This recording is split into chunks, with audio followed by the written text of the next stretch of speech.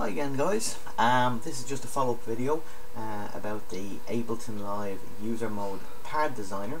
This time it's a version 2. It's been revamped to make designing user mode a lot more easier and a lot more quicker.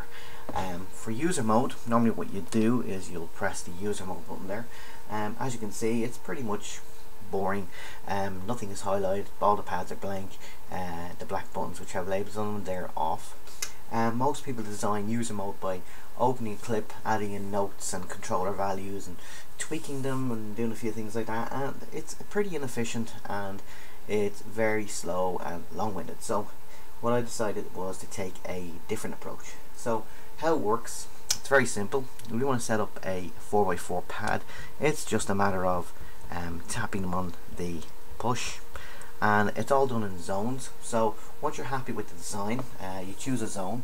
We're going to choose zone 1, and it's there, and then we just commit it by pressing this button. You can check that it's still there by pressing zone 1. There it is, and we'll just leave it there for now. Now maybe you want a sub pad, so you might want to put one down here somewhere like that. Before you do, switch off everything and design it, and then we commit it to zone 2. It's a simple matter of doing that, and then we turn it off. You can check your zones. There's zone 1 and there's zone 2. So maybe you want to put a strip along the top. So what we'll do is we'll make a quick strip along the top there like that, and we'll commit that to zone 3 and just turn it off. Make sure all the other zones are there. There's zone 1 and zone 2 and zone 3. It's as simple as that. And because it's in zones, you're not fixed to the color scheme that you get. You can adjust it, and the best way to adjust it is for zone 1 we simply do this. Zone 2, maybe I like dark color, so I'll try and get, there you go. And then zone 3, there we go.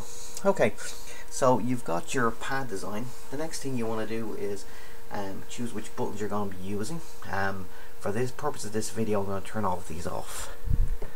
Okay, so let's say you're going to be using your navigating buttons, so you'll have activate them, and maybe you'll use a couple of these, and maybe you'll use a few of these. Okay, and maybe some of these. So once you're happy with the buttons that you want and you're ready to commit the entire pad design, just turn on your zones, and then you simply press play and play again, and now your entire design has now been recorded into a clip. To check that clip, you can just press play, and there it is. That's your entire pad design. Buttons, they're all active. Now the buttons are actually flashing at the moment, but that's not a problem. To cure that, you simply go in and move it to a single loop. So it'll be like that, and it's pretty solid.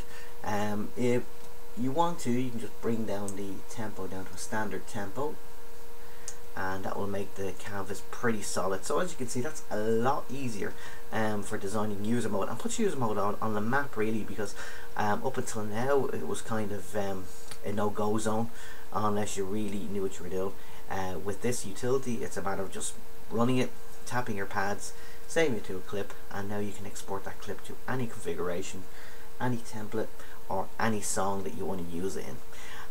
Hope you found it useful, and if you're interested in it, you can actually get it from the web address on the screen for $19. And that's it. Thanks for watching, guys.